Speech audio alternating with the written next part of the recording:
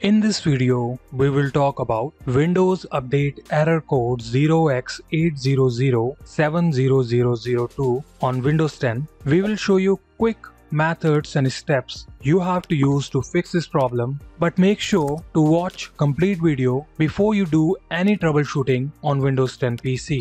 So watch complete video. Method 1. Troubleshooting.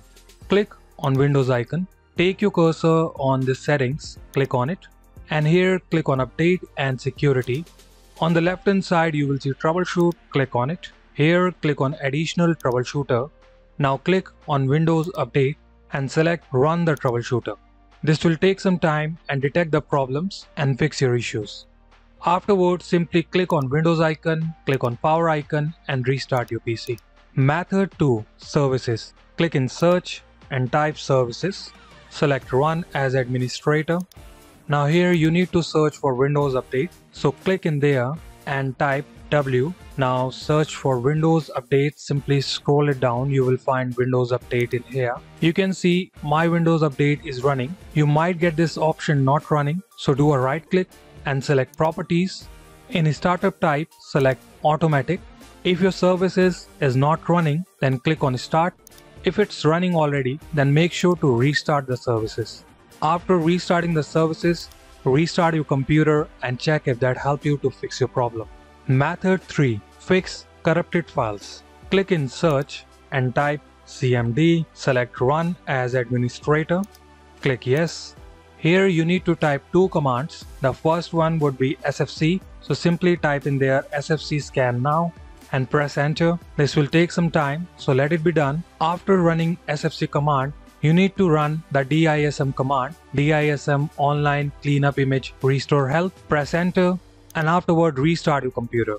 Method 4. Fix system root files. Here you need to copy paste some commands. I have mentioned that command in the description. You can simply copy all of these commands. Once you copy it, you simply need to click in Search and type Notepad. Open the Notepad. Here you need to paste this command. Click on File, select Save As. Select the location. Here you need to give a file name, so you can type Etechniz fix.bat. Make sure to add this extension. After adding this extension, click on Save and close the Notepad and select the bat file. Do a right click, select Run as Administrator. Click on Yes. This will run the series of commands. Here you need to click on Yes and press enter. After running this bat file, click on Windows icon, click on Power icon and restart your computer. Method 5. Windows Repair with Bootable Pen Drive. In this method, you need to get Windows Bootable Pen Drive. Once you'll have the Windows Bootable Pen Drive, you need to change the BIOS setting to boot your PC with Bootable Pen Drive. Once you'll do that, it will show you to install the new Windows 10. On the screen of installing fresh new Windows, you will get an option to repair it. You can see on the screen right now. Simply click on that repair option and that will show you an option to repair your Windows 10 PC, fix and repair the corrupted files you have in your Windows 10. Afterwards, simply restart your computer and I'm pretty sure that will fix your problem. I hope our method will help you to fix your problem. That's all for today. Meet you in next video.